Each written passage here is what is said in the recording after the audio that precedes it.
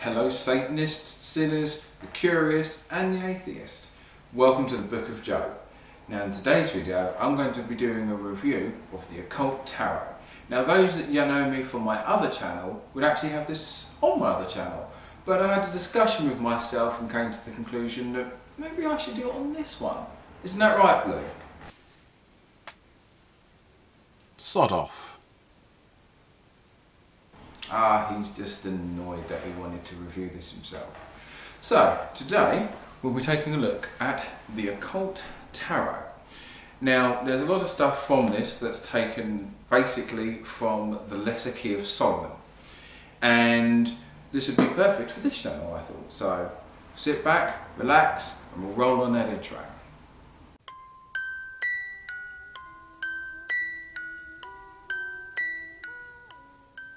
So moving on, the box itself, it's really cool, black with nice, lot of nice red, cool death's head moth in the middle there. Now the box, as you can see, is actually quite large. So the box itself is 5 inches by 7.5 inches, though the cards themselves are a little smaller. So you have your little descriptions at the back here. I'd let you pause that to read in your leisure. So there are your cards at the bottom there. Okay, so in removing the box, just a nice little red interior. So you've got the book itself. Now the book does cover a surprising amount actually. We're not going to go through the book completely. But so in the book itself, it basically covers the names of all of the Goetic demons, and it also covers how you pronounce them as well. So there's a nice little pronunciation guide in there. It also has like the rules of summoning each of the Goetic demons. It also has like a little calendar. It also shows like a little calendar of how to actually when there is the time to summon the demons. It shows you how. It also has like the Celtic cross, which is the traditional tarot spread that most people like to use, and then it's also has a nice little breakdown of what each section of the card actually means. And then it talks about the first 6 cards, which are the 6 rulers. So I just pulled that out. The other thing you'll notice is that the cards themselves have a really nice kind of glossy sheen to them, red obviously.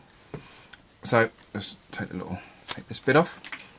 Now I'm not going to waffle through all of the cards, but the first 6 so basically you still have the traditional artwork that you'd see in the Lesser Key of Solomon.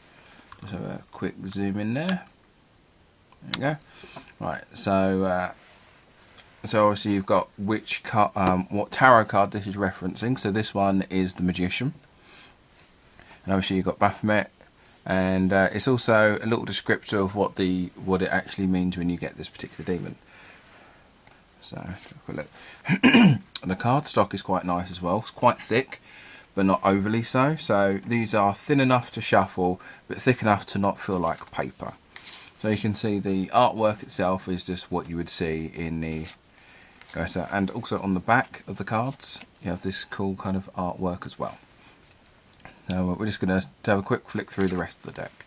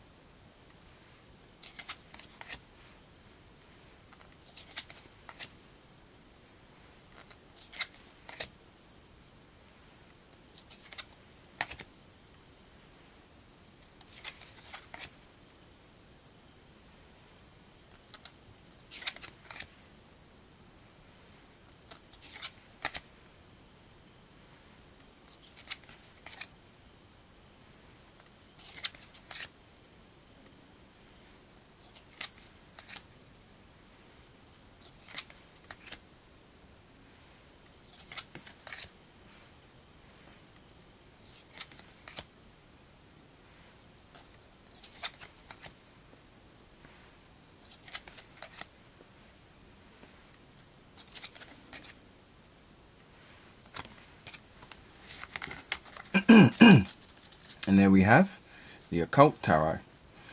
Full flip through, and let me know what you guys think. If you are new to tarot, I'd definitely say this would be something interesting to have, but not necessarily something you might want to start off with. But if you enjoy the Goetia, then I'd definitely say go for it.